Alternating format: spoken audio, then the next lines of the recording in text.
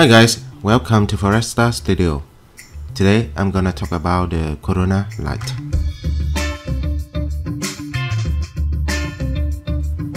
Okay, here we go.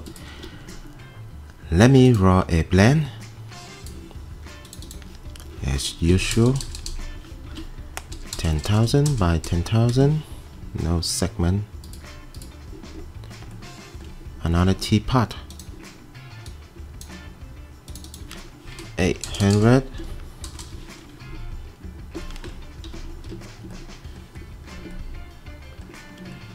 Let me run a test.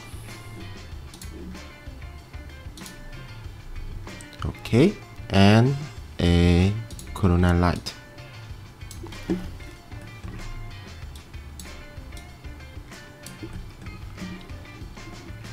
I'm gonna modify a bit in the render setup.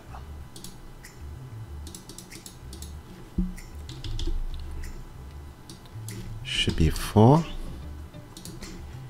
and override a standard corona material to the whole scene. Yep, good to go.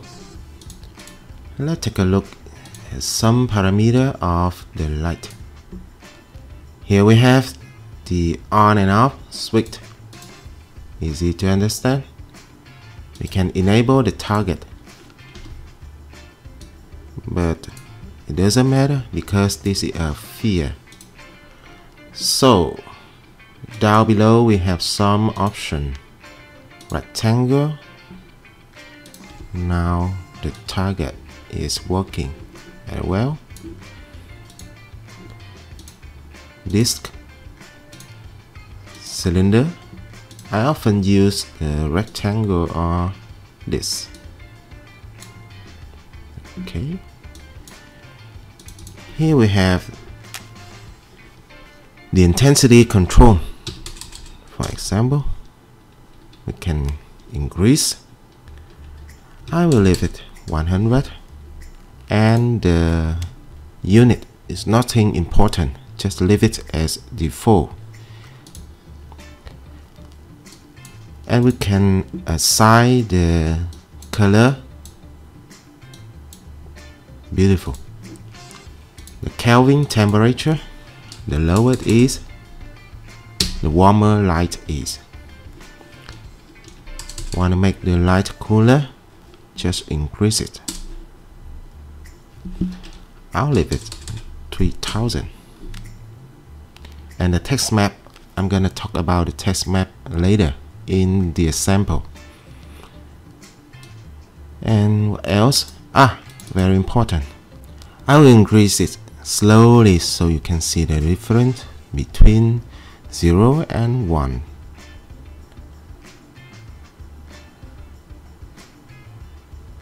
So the directionality control this angle.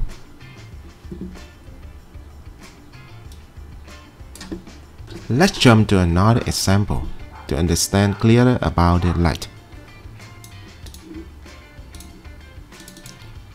I'm gonna import an external model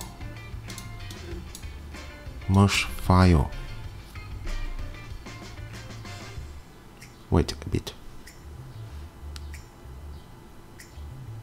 Okay, what do we have here?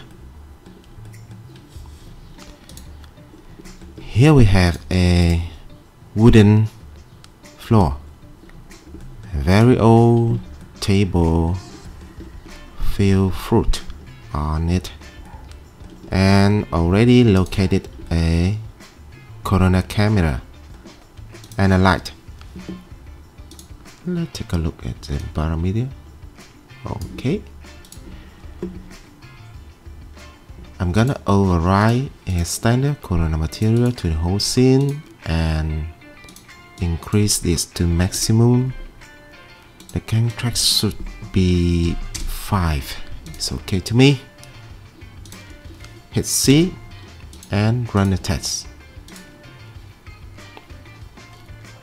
So as you can see, this light represent to a sunshine go through a window and hits the table.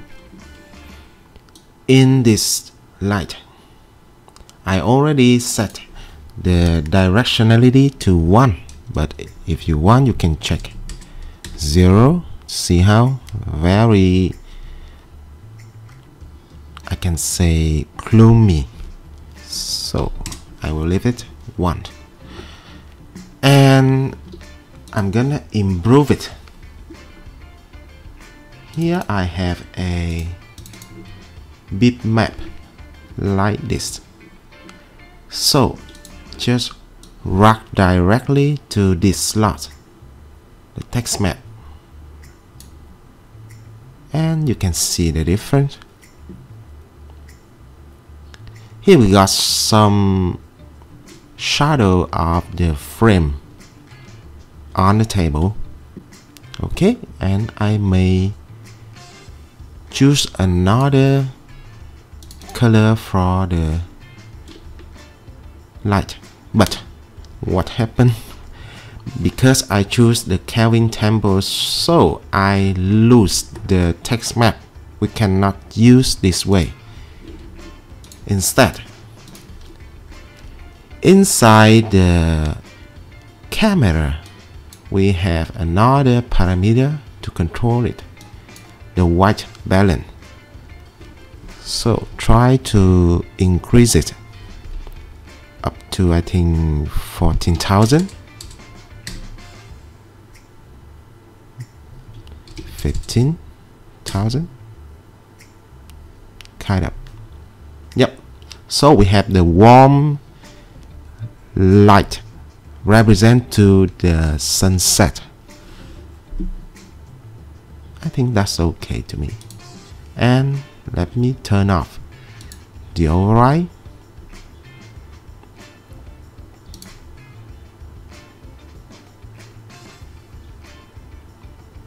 Pretty cool. I will enable the LUT. This is my favorite LUT. Polaroid, maybe too much. Let me decrease down to 0.6. Kind of. Okay, so that's it for today. I hope it's useful for your job. Thanks for watching, and please, if you like this video, hit the like button. Appreciate it. So see you until the next time. Take care.